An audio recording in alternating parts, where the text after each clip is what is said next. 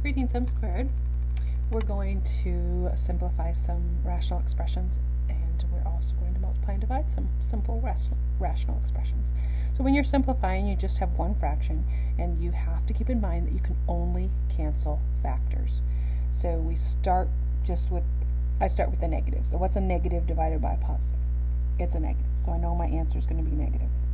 And then I write my fraction line. Now I know that the 28 is bigger than 4, so I'm probably going to have more left down here. A squared's bigger than a, so I'll have the a's up here.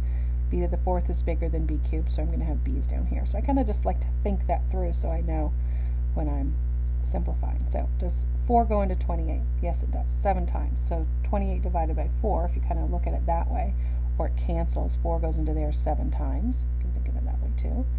A squared divided by a is a. If you use your exponent rules, you'd know that 2 minus 1, since you're dividing, goes that way.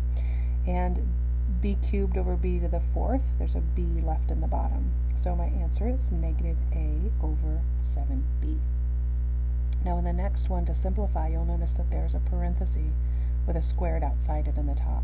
You have to take care of that before you start canceling anything. So that's really important. So we're going to square a negative, which is a positive. I'm going to square the 2, which is a 4. C squared and d cubed squared. Remember that rule is, the rule is to multiply the exponents, and you can put the 1s for exponents that aren't visible if that helps you. Some people have learned it that way. And then we're just going to rewrite the bottom because there was nothing to simplify there. Fraction line, 8 and 4 reduce. 4 goes into 8 twice. Since 8 was in the bottom, the 2's in the bottom. It's a common mistake people make. They always want to put the number in the top. The c squareds are the same. Anything divided by itself is a 1, and since I already have a 2 there, I really don't need to put a 1 there. Some people do. You can put a 1 in the numerator if you'd like to. If there's nothing left in the numerator, you definitely need the 1. D to the 6th divided by d to the 5th. 6 minus 5 is 1, so I just get d to the first power. And again, you don't need that d to the first power. So that simplified is just d over 2. That's another way. You could just say d over 2, or you could say 1d over 2. Either way is fine. Okay, now we're going to get into multiplying and dividing.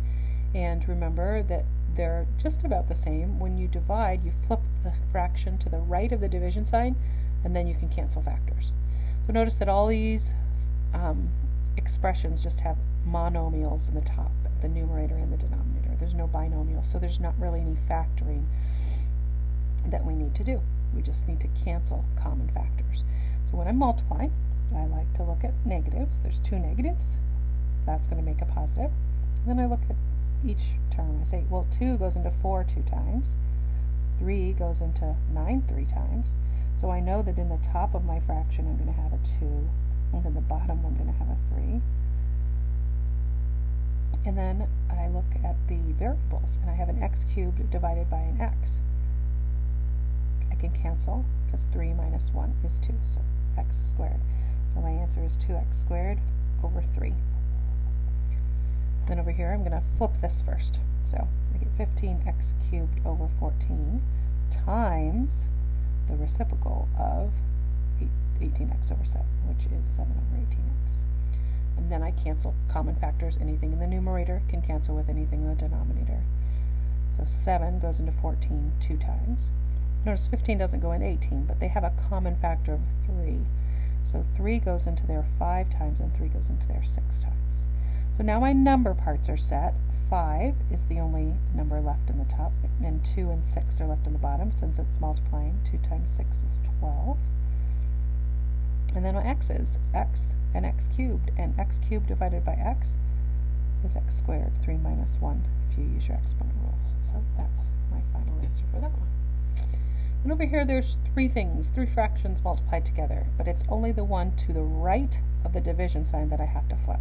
So let's take care of that first. I get x y squared over 2 times x squared over 2y times 2 over x squared y.